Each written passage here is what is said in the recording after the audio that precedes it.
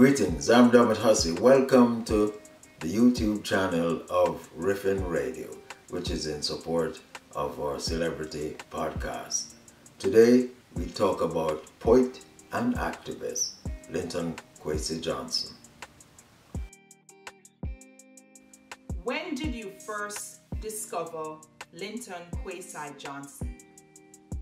I believe the first time I was introduced to Kwesi's music, or rather his poetry, was on the printed page, a volume of Dread, Beat and Blood, which I believe was out in 1975. But to actually connect with his poetry, that was the album that followed on Virgin Records, Dread, Beat and Blood. How did you feel when you first heard his poetry? Oh, his poetry was a revelation because it came at you from a variety of angles. You had a brother who spoke in a kind of deadpan delivery. His content was very serious. He was dealing with issues that concerned the blacks in Britain, of which he was a member of that community. And then the connection between the spoken word and the musical backing, of which Dennis Bovell provided him, was an extraordinary combination, and in fact the beginning of dub poetry, which he helped to pioneer.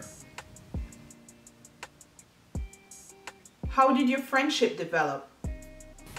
I think from the first time I interviewed him in Jamaica, we became fast friends because we had a lot in common. Linton was not only a poet, he was a political activist. He also wrote a lot about reggae music in various journals and papers in United States. In Europe, in Britain. And he also was a record producer because he had a label, LKJ Records, produced poets like Jean Binta Breeze, and he was also instrumental in helping another Jamaican poet, Mikey Smith, to come over to the UK for a series of appearances. What would you say that is very unique about Linton Kwesi Johnson? His intellect, the combination of the poetry and the themes that he represented in the poetry. I mean, he was a poet, but he was also a political activist, and his poetry was used in that cause. What would you tell this younger generation that are not familiar with LKJ?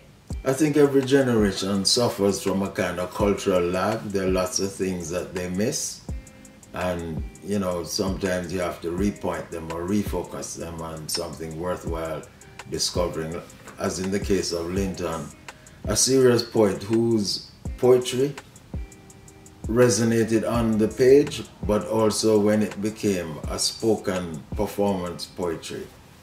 It was like a catalyst, and it also represented the struggle of his people in Britain, because all the serious issues that emerged during Maggie Thatcher's government, he challenged it with his poetry, with his verse.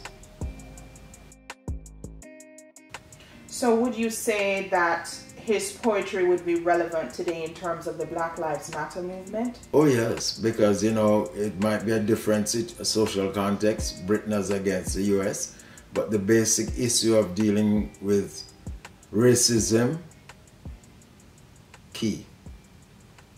Thank you so much.